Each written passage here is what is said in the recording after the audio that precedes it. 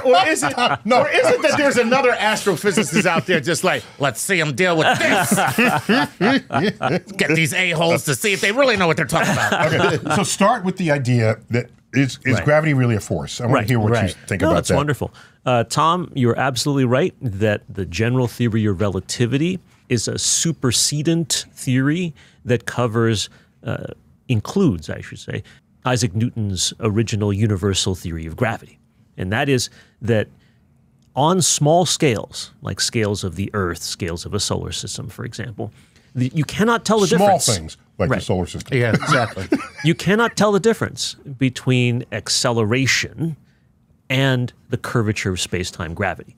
Gotcha. So they will look almost exactly the same. And they should look exactly the same on very small scales. So there have been experiments done to show whether or not gravity is a true force or it is truly a curvature of space-time.